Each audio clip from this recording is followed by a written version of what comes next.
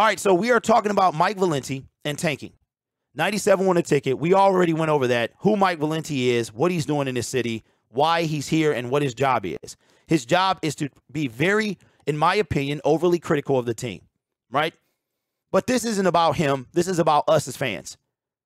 Are you happy that the Detroit Lions won a game, okay? And this is one of the reasons that I came up in this space. I came up in this space because of dialogue like this. So I am going to play this in double speed, all right?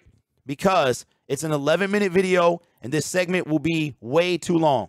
So here's what Mike Valenti had to say, him and his sidekick Rico, about playing and winning on Saturday, how fans had to feel. So like I said, be ready. It will be in 2x speed. I'll tell you, Friday, we had the Spike store open. Everybody told me you're rooting against the Lions, that you were done, that you were ready for draft pick-a-palooza. So naturally, what do? They go out, but they don't win. Let me say something real quick. That buzz that you hear on the left side of your headphones, that is from their atrocious sound. That has nothing to do with my system. Simple. It's complex. It's convoluted. It requires discussion. But here's what I want to do. And I said this to all the guys yesterday. I texted everybody, here's your topic. I need you to tell me how the hell I'm supposed to feel about what I witnessed yesterday, which was bar none one of the worst football games I've ever watched at the professional level. It was an atrocity. And I'm sitting here, and even though Dan Campbell did his best to lose the game, they won the game. So you talk about setting your culture, and you got to win to do it, and you're like, this is good. But then you're doing it in spite of your coach because his decisions are often idiotic. This is bad. And you're like, all right, well, our defense played great, except it was against the Pop Warner offense, and then your offense was a horse's ass. And you sit here and you go, how am I supposed to feel? I sit here and I know how I feel, but I don't know if I'm right in feeling it. I know I'm not comfortable with Dan Campbell. I know the 4th and inches empty set early on was idiocy. And I know the decision to go for it late and giving Aaron Rodgers half a field, ergo multiple shots at the end zone at the end of the game, was also idiocy. And yet they won in spite of it, so I should feel happy. But wait, I don't. So you're not the only one. No, and this is the genesis of the topic. You said it post-game. You texted me. Mike, people don't know what to do. No. They don't know what to do. They were uncomfortably satisfied. That was the word that I came up with. We won, but you could tell that they were ready to be angry. Their fists were balled up, and they were frustrated, and they were mad, and it was like, yeah, we won, but God, we still suck. And like, guys, you know what that was yesterday? Yeah, if you call up and you go, we won, nothing else matters. That's the equivalent of saying you drove drunk, but you got home safe. It doesn't make it a good decision. You get the slow clap right there, my friend. You get a, you get a no flag. You can do something egregious, and I'm not flagging you. All right, I got one in my pocket. That was an excellent analogy. You drove home wasted, but got away with it. And you got away with it. You didn't crash your car. And you think you're going to act over. all proud about it. Right. No, it's a terrible decision. Yeah. Because you could have killed somebody. The team bailed out the coach yesterday. Yep. Well, and the Packers' injuries did. Well, that too. And Aaron Rodgers. But starting from early on the first drive, instead of just taking 3 early in the game, start the game off with some points. No, let's go for it. You lose it. And then Green Bay, they were toying with you, and it didn't pay off. I'm sitting there watching the game with Rieger, and the one where it looked like the Packers scored, and I'm like, if I was Green Bay, I would probably challenge that because I think he scored. And that's when they ended up throwing that first interception. Like, see, that's why you challenge that play early on. This was just overall, sometimes it's better to be lucky than good. Sure. It wasn't a great win. You got it. You can't be proud of it, but you did get the win. But remember, your coach, it's the fact that you decided, instead of letting the punter, the highest paid punter in the NFL, punt the ball, pin Green Bay deep. Offense has been struggling. You went for it at, the 45-yard line? You gave Aaron Rodgers the ball back with 2 minutes and half a field to go. I don't think that there's not one coach in the NFL that would agree with Dan Campbell and say, that was a great idea. No, hold on, I disagree. Sean McDermott, if you have Josh Allen. Andy Reid was a genius with Mahomes. There are instances where I could say yes. Okay, yes, let me go back. If you're a bottom 15 team, right, there's no way you're doing that. And I'll give you the other one that's egregious, and I'll fight people tooth and nail on it. 4th and inches, and you're an empty set. What are you doing? Yeah. What are you doing? The strength of your team's the O-line.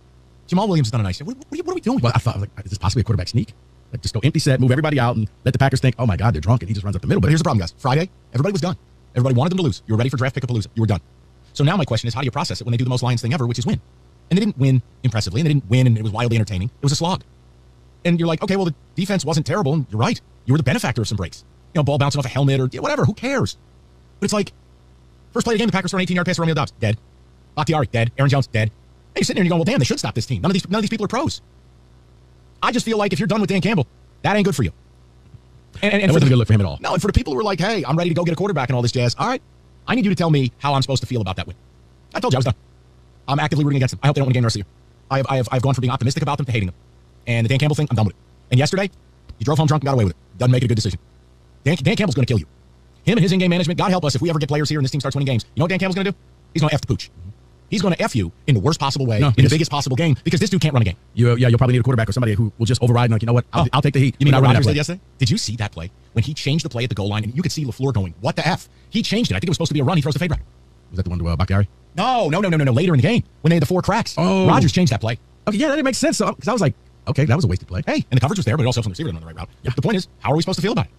You won in spite of your coach. And, you know, guys, I got to be honest. Now, if you don't want Campbell and you want the quarterback or you want Will Anderson, I have bad news for you. You can't win a game the rest of it. Texans are going to pass you. Carolina's going to pass you.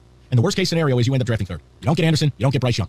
And then you're left with OSU system quarterback we're not sold on, Will Levis or whatever. So, hey, if you're all in on the win, tell me why. You know, don't slander C.J. Stroud. I don't want him. Yeah, you told me how bad Jaden Daniels was going to be. I don't like Jaden Daniels. Well, you just said he can't win. He can't. He pulled it off. He's a good college quarterback, but like he was so bad at ASU, his teammates bleeped in his locker. Well, like, come on. Mistakes were made. Exactly. See, here's the thing, fellas. All year, we've been talking about how bad the defense has been. We've been talking about Campbell going for it on fourth down because it seems in certain situations he doesn't trust his defense. Well, while the Packers did not look good offensively, part of that was due to the Lions' defense. The Lions' defense actually forced turnovers. They actually looked decent. And at the end of the game, when you have an opportunity to tell your defense, I trust you, I'm going to punt this ball, and I'm going to trust that you can win this game for us. You've been playing well, keep it going. Instead, you decide to go for it on fourth down and give them a short field to defend. They got it done in the end, but you cannot continue to make those decisions. Campbell, in my mind, he's a train wreck. the players can't trust him anymore. While they go out there and play for him, they can't trust that he's going to put them in the right position. Can't be. The defense has to look at him and say, dude, we've been playing well all game, and you do this to us? Can't work. Defense is very opportunistic. I mean, geez, the amount of bad throws around the goal line were just there. I mean, when Aiden's touchdown looked like he was the receiver. It's like, Aaron, what are you doing? But you're right. When all your young guys step up and they really go out there and they ball out and they show Aaron Glenn and he's all fired up and, yeah, your coach can't get out of his own way because his decisions were just like, just take the 3 points early in the game. No. If you're not going to take the 3 points, you can't be an empty set with Jared Goff. Right. That's not Josh Allen. That's not Justin Fields. I mean, what are we doing here? And then I don't even know who to blame, but if you get the ball to start the second half, just go ahead and say, you know what, we don't want it. You're going to intercept it anyway.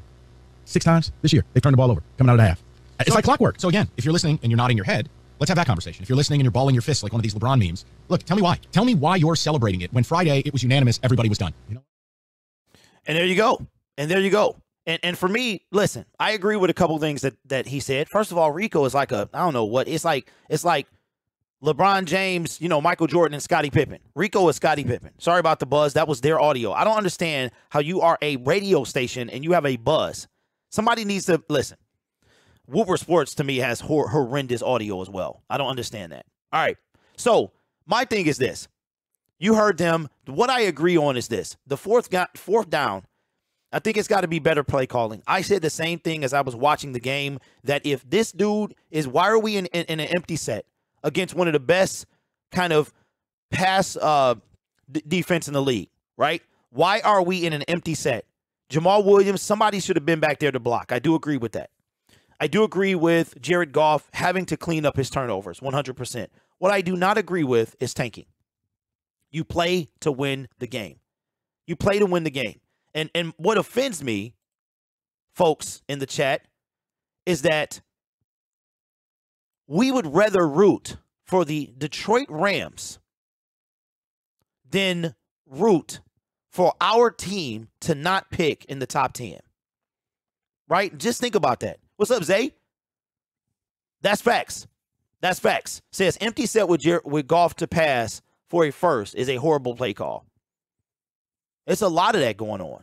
And I don't know if that falls on Ben Johnson or if that falls on the head coach. Whoever it falls on, they need to clean that up. But if you are watching this on playback, you're watching the video of this segment, are you upset that the Lions won a game?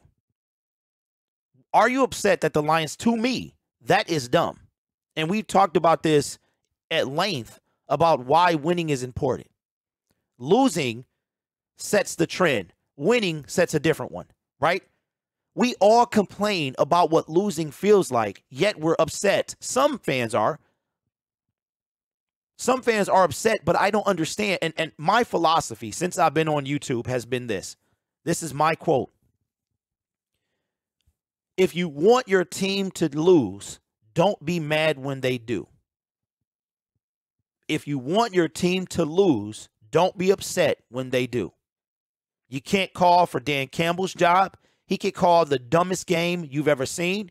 He could go for it on every single fourth down. He could never kick a field goal. He could blitz every play. You cannot be upset if you want your team to lose, and then they do. Winning feels fantastic. Isn't it so much better to win? Isn't the week a little bit quicker?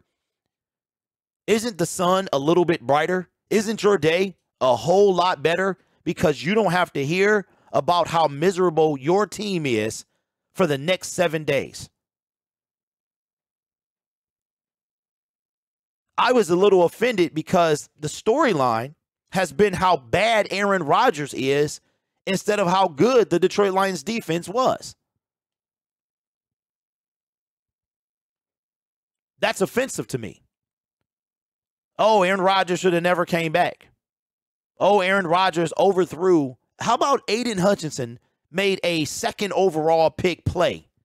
And not that Aaron Rodgers is washed, because we can't beat the Green Bay Packers otherwise.